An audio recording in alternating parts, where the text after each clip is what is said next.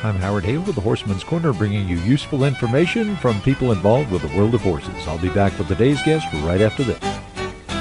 Here's a really interesting event that's coming up this weekend. That's an online art festival. Cowboy True is the name of it. There's some items up there right now, benefit items that you can bid on, and you can find them by going to eggsearch.us and typing in Cowboy True. Go to eggsearch.us, type in Cowboy True. This is really a neat art festival. To find them, go to eggsearch.us and type in Cowboy True. Texas Bit and Spur maker Dan Shores is the co-chairman of that Cowboy True Arts Festival. Yesterday we talked about the bands and how he fits those to the boots.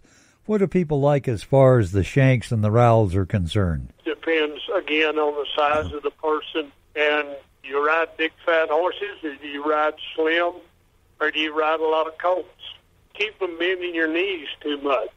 If you're long-legged like I am, most any horse I've ever rode, I kick them under the belly.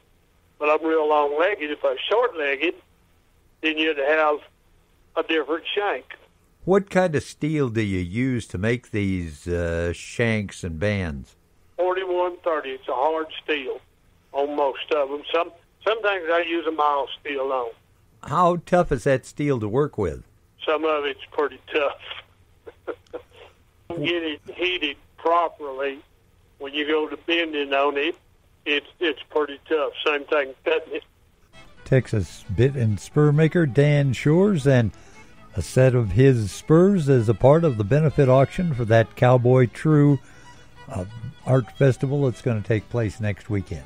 Thanks for joining us. Great to have you along. May God bless you. Join us again, won't you? I'm Howard Hale.